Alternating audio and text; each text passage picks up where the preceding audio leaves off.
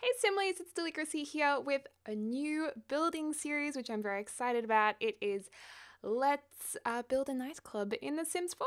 Yay! So I was trying to think of what I wanted to do for the first build series, and I thought a community lot would be fun. And I know there were a couple of people on Twitter who mentioned, actually in comments as well on YouTube, they mentioned that they would love to see a nightclub in The Sims 4. So I thought that was a great old idea.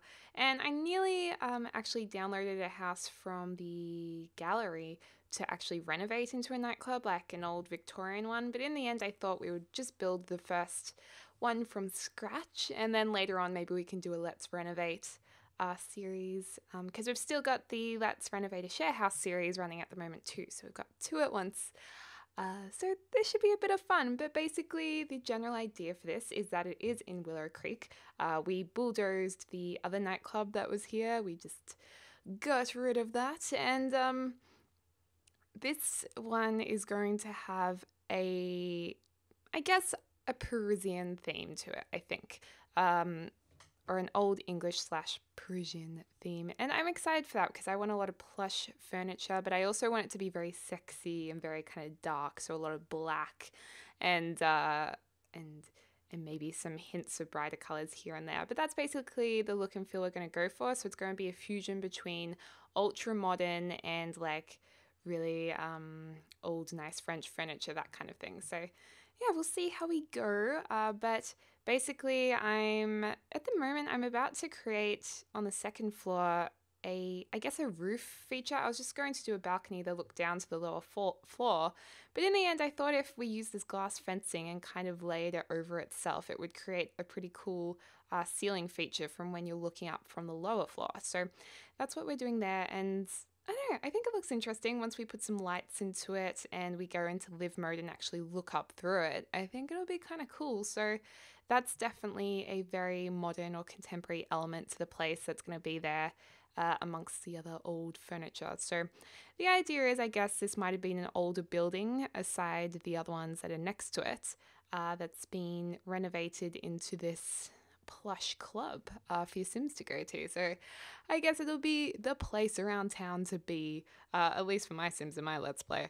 That's what's going to happen. So a lot of glass. At the front of it, there's a lot of old windows, and then towards the back of it, there's like big modern windows that we put in towards the end. So that'll be pretty good. And we're just moving the stairs over a little bit here. That's going to go upstairs. I think downstairs we'll have the more bar area with tables, and then actually no, downstairs we'll have like a D floor and a bar, and then upstairs we'll do more loungy perhaps areas with some with another bar or something like that. I think that'll be the more private area. And then those two rooms at the very back there, toilets. And because we don't actually have the public toilet cubicles in The Sims 4 yet, I am definitely sure they'll add it very soon. But because we don't have those yet, we had to make little rooms to put the toilets into. Hopefully we won't have to change those up too much because I don't know. I'm still getting used to all the Sims 4 controls. One of the things I'm really confused about is when you're on a second level, to put down floor tiles, you can't just place them. You have to place this big floor, I think. I don't know if you guys can tell me how else to do it. I haven't actually researched building that much yet. This is only like the second house I've built from scratch. So I just get confused with a few little things. So you'll notice me having a lot of derpy moments throughout this where I'm just in struggle town because the controls don't really make sense to me quite yet. Because it's quite different. They've really changed it a lot compared to The Sims 3 and The Sims 2. So just going to take a little while to get used to. So then we actually make another level, a third level, but there's actually not going to be anything on the third level as such.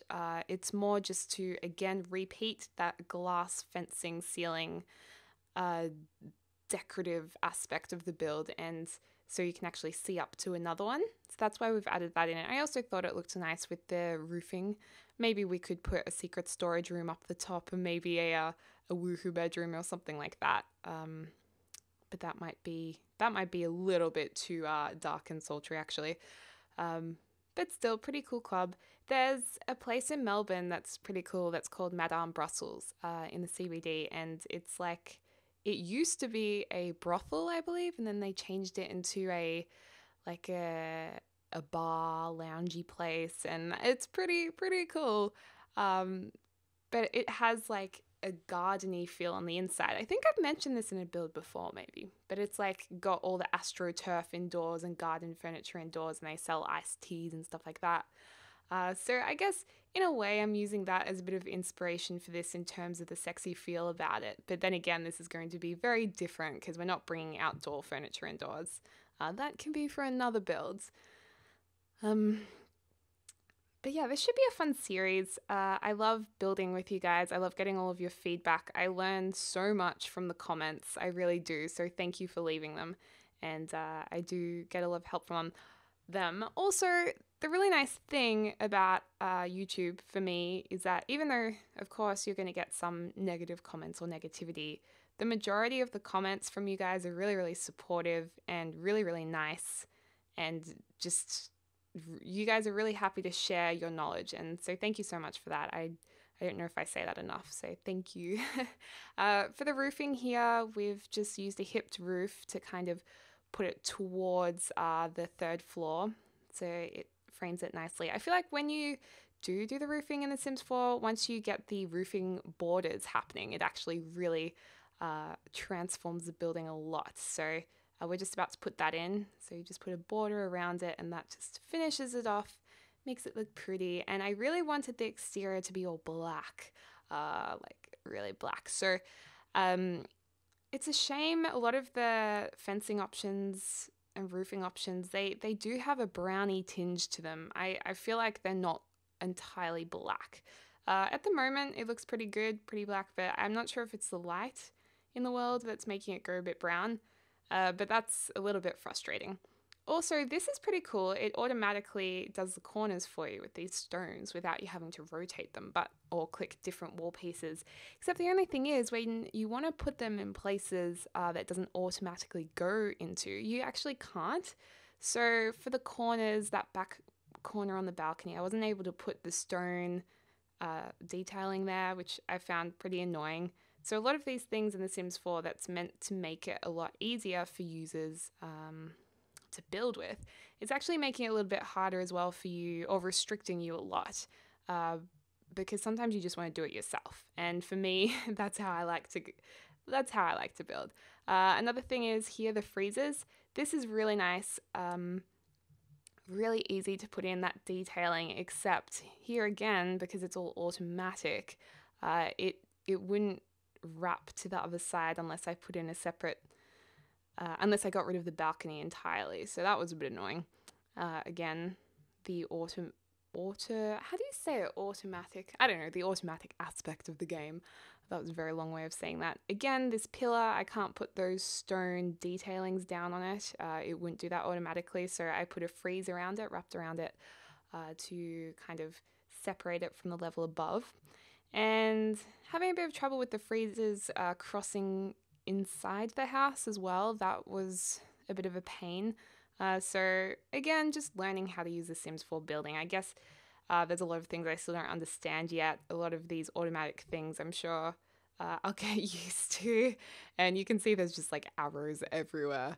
And I'm like, I just want to put down the flooring by myself. I don't understand. Like on the second level, you seem to have to put down a whole square of flooring. But then if you want to delete individual tiles, you can't.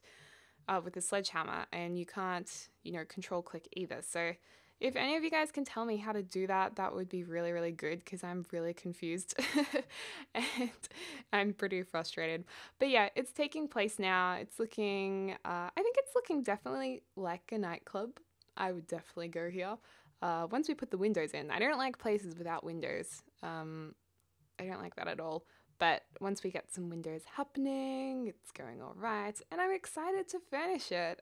There's going to be quite a lot of furnishing to be done. It's quite a big space. So just excited to get really creative with it and have fun with you guys. We also put in a tall glass fence at the front, because if you're going to have a lot of Sims having a good time drinking their juice, because Sims do drink juice from the bar. You don't want them to get too excited and topple off the balcony. So we used high fences there, which is common at nightclubs. You don't see many balconies with shorter fences, that's for sure. And also this outdoors part is going to be an outside, I think I want to make it into an outside dance floor. So it's a pretty big club. Or we could actually make this into a lounge area. Or even, I mean, we could get rid of the roof I had and just have those pillars as kind of a decorative element for a garden or something like that. Maybe behind the nightclub there could be, I don't know, a chill out spot for during the day. Maybe that's the non-nightclub part of it or something like that. But at the moment, we're just making it into another D floor, and it's kind of separated from the rest of the building, so you can wander out. Because most nightclubs, there aren't many outdoor areas to chill out at least in Melbourne. There isn't. Usually it's got a very small deck, which is usually a smoker's deck or something like that, so it's very cramped, and for someone who doesn't smoke, such as myself, it's a bit smelly out there, so you want to get some fresh air, but you can't really. So I thought for this club it'd be nice to have a nice big outdoor area, plenty of room to socialize and not be claustrophobic or anything like that. So that's what we're doing here. Pretty happy with the fencing and the freezers. I really love the option of having freezers in the game, and I love the fact we have those extra roof detailings or borders. That's really nice, really easy to use. And here we are about to put some windows in. So we do mix old and new. We go with some arched windows. Again, I couldn't get black ones. They're actually a brown color, very frustrating. Or at least I think they're brown. They come across as looking brown in the game if they're meant to be black. And we also merged them with some of the taller, more modern windows, which I think a lot of players probably wouldn't mix them, but I think they look okay in this instance. You know, we have the glass fence above, juxtaposed against the more decorative and flourished freezers, so then those two things tie in with the more modern and old window aspects. So I think that's kind of cool. These windows are really cute that are going on the upper floor. Not sure if we'll put anything up there, but we'll see. Also the roof decor items that make it look industrial, have that industrial feel. Really, really stoked they're in the game. They look awesome. And definitely make this look like a community lot. Hiding some bigger windows down the side there, and not sure if we'll keep them all, but they're there for now. And putting in some archways to go onto this outside deck. I think they'll look pretty cool. Maybe we can drape some curtains over them or something like that. We're also about to put in a big club sign out the front, which took me a little while to figure out where it is, but we do find it in the end, so that's good. And it's a neon blue light, which I thought was very nice. I would have preferred neon pink, but that wasn't an option, but neon blue I think we'll be pretty happy with. So here we are scrolling throughout it all, searching desperately for where it could be, and it's in the outdoor section I found it, and under miscellaneous or outdoor decor. It's in a bit of a weird spot, I think. But we do get there in the end. Yeah, so under decorations. I found some other neon signs that were really small, and once we scaled them up really big, I kind of put them around the building to make it look like metalwork, how it was kind of half built. You can see them being put in here. So I thought that was just kind of a nice detail to make it look a bit more industrial. Just some extra detail. Anyway guys, thanks so much for watching. I hope you're having a lovely morning, afternoon, or evening wherever you are, and I will speak to you soon.